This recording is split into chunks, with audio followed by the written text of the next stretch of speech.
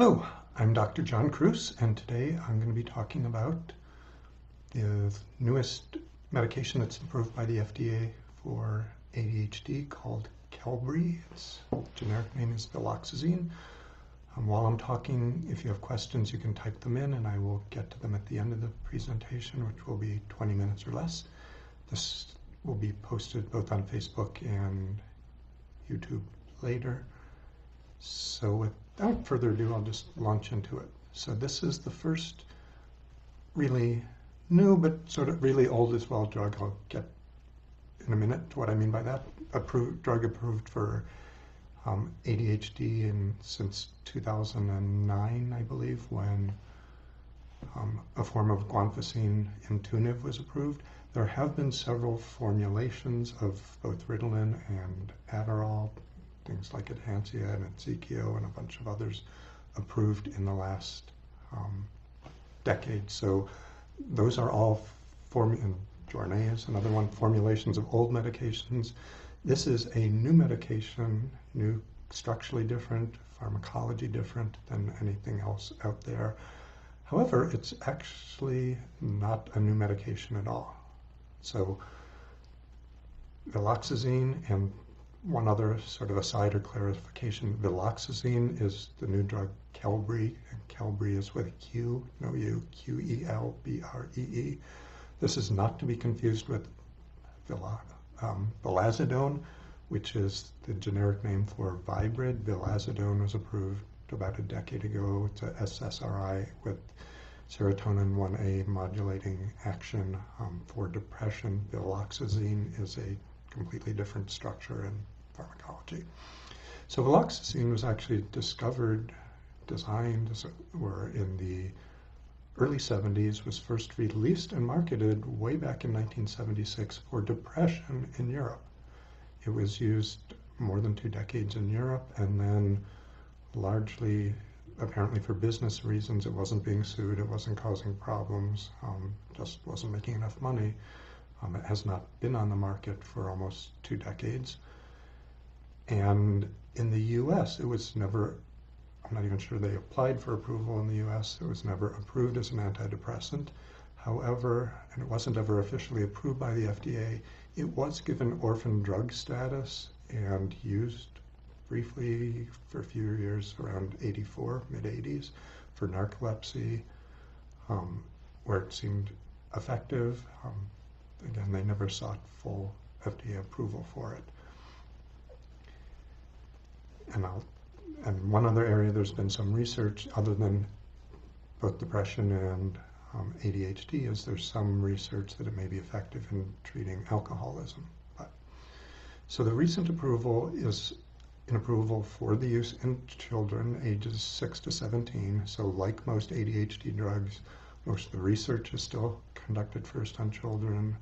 It's still apparently a bigger and more lucrative market for the drug companies. Pretty much everything that's been shown to be effective in working kids has been shown to be effective in working in adults. I wasn't able to find any published studies, though, of Veloxazine, Qelbree yet in adults, but there's nothing to indicate that it would not be as effective there. The impressive things is that the Veloxazine, Qelbree, one is they've studied several hundred kids, so it's not just a few tiny trials. Again, 2, we have safety data from decades of it when it was marketed as an antidepressant. There are no common, particularly dangerous side effects. I'll get to side effects in a minute. What else? This is an extended release form, and it's approved in a dosage range of about 100 milligrams to 400 milligrams a day, and the capsules are 100, 150, and 200 milligram capsules. And it was found to be effective both against inattentive and hyperactive symptoms of ADHD. The other interesting and good thing about it is that the studies were conducted in a way that it could be shown that it was having an impact within the first week, so they weren't taking data points earlier than the first week. But in all of the studies, there was improvement by week 1. There continued to be greater improvement between weeks 1 and 4 where things seem to plateau out. But on one of the commonly used ADHD rating scales, my examination, these are not precise numbers, there was about an 8-point decrease. So you want a lower score if you're functioning better or having fewer symptoms by week 1, and that was statistically significant in most, not all the studies. Some studies the placebo group did almost as well, and almost an 18-point difference by weeks 4 through 8. None of the studies, formal studies, have looked longer than sort of a several 8-week period. There's, again, nothing currently that would anticipate that people would lose their effect or gain much more effect over greater periods of time, because again, the benefits did seem to be plateauing out at a fairly substantial, sizable benefit range. Somewhere in the 4 to 8 week range, things were plateauing out. So initially, when it was used as a antidepressant in Europe, the sort of claim in the pharmacologic studies suggested this was a norepinephrine reuptake inhibitor. And so we would think, this is pretty similar to Strattera or atomoxetine, which is a pretty clean and simple norepinephrine reuptake inhibitor. But more recent studies suggest that although there's some strong binding to the norepinephrine reuptake, to the norepinephrine molecule and norepinephrine reuptake receptor, that in actual life, the norepinephrine reuptake action may not be that particularly strong, and that would be supported clinically by the data so far, and again, the old data, that cardiac effects, although not absent, so it can increase blood pressure slightly, it can increase heart rate. These effects seem to be less robust than either with our stimulants or with our Strattera. So they found action on 2 subsets of the serotonin system. So on the serotonin 2B, this is a serotonin 2B blocking agent, and a serotonin 2C agonist, so it's binding to it. So currently, Veloxazine, Qelbree, is considered a serotonin norepinephrine modulatory agent. Of note, there does not seem to be any potent serotonin reuptake action.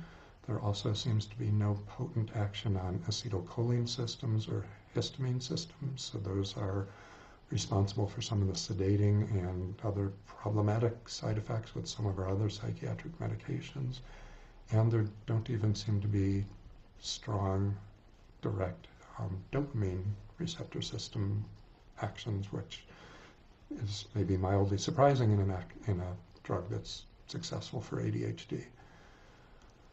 In terms of side effects, the only ones in the formal study, and often the longer things are out there, we often see slightly different side effect profiles emerging, but the only side effects that were both dose-related and hit the level of affecting more than 10% of people were headache and sleepiness. Sleepiness hitting almost 20% of people at the biggest dose, 20% of children, headache maxing out at just about 9 or 10%, but again, lower rates at lower doses. There were other side effects at less than 10% rates, nausea, vomiting, decreased appetite, vertigo were among them. Some of the warnings that this product has, again, it has a warning like all antidepressants in the United States do of an increase in suicidal thoughts or ideation. There were individual cases of increased suicidal thoughts. I am not aware of any reports of actual suicide action on people on this agent, but that's something to look carefully for in the first weeks, particularly of treatment. It does have the potential for triggering manic episodes or hypomanic episodes in people who turn out to have bipolar disorder, so careful screening for bipolarity is important, particularly given that there's a lot of overlap between ADHD and bipolar symptoms, and there actually seems to be substantial comorbidity. So having ADHD does make it more likely than the general population that you'd have bipolar disorder itself. that other. And there's also some potential it interacts with some of the liver enzymes that metabolize some other drugs more strongly than some of our other psychiatric agents. So again, this is dissimilar than Strattera or atomoxetine, which is pretty purely a norepinephrine reuptake inhibitor. It shows some similarity to our SNRIs, duloxetine, which is Cymbalta, and milnacipran, which is Sabella or Fetsima, which are both have significant norepinephrine reuptake, and both of those also have significant serotonin reuptake, again, which viloxazine does not have. So again, patients may well respond to this differently or more positively or differentially than they do to anything else that's been out there. Again, it has benefits over a range of ADHD symptoms, and in terms of side effects, there doesn't seem to be anything particularly alarming or horribly dangerous. Why or how the intricacies of affecting the serotonin subsets may help or affect ADHD, I'm not going to discuss further because my estimation or reading of it is that it's all speculative, and when we come up with elaborate speculative explanations for mechanisms of action, we're so often at least incomplete, if not completely wrong, that I'd say it's usually better to wait till we know more there. So that is about all I have to say. I don't know what price range they're marketing it in. The same company, which is called Supernoose, which does have a few other products out there in the psychiatry, neurology realm. They are, at least some studies have indicated, working on an indication for depression for this same drug. So that would be, if it's approved in the US, the first US FDA approval for this drug for depression. And so that's about all I'm going to talk about today. So this has been a little shorter than usual. I'm not seeing any questions. I'll mention next week's topic, which is the connections between sleep apnea and ADHD. I know I've given a few other talks about different aspects of sleep, but not directly addressing sleep apnea, where there are strong, it's not completely clear how common, but there can be profound interactions between sleep apnea and ADHD. So again, I'm not seeing any commentary right now. So I will sign off till next week. Stay safe, be happy, and have a good week.